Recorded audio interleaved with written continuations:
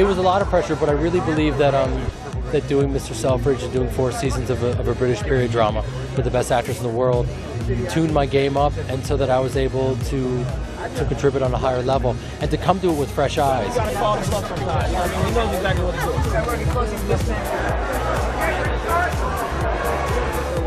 Because we're just regular guys, you know, living a dream.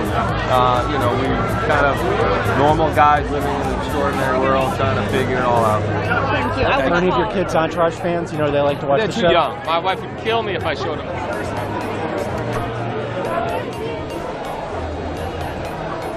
But Doug really creates a good habit. You know, I prepare pretty well for an interview.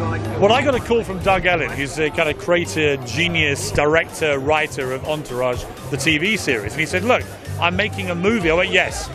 Even I haven't asked a question yet. I went, whatever it is, the answer's yes. And I rang my 3 sons who are fanatics about Entourage, and they're all like, Dad, let me get this straight. You're in the movie of Entourage? I went, yeah. I said, this is the only good thing you've ever done in your entire miserable life.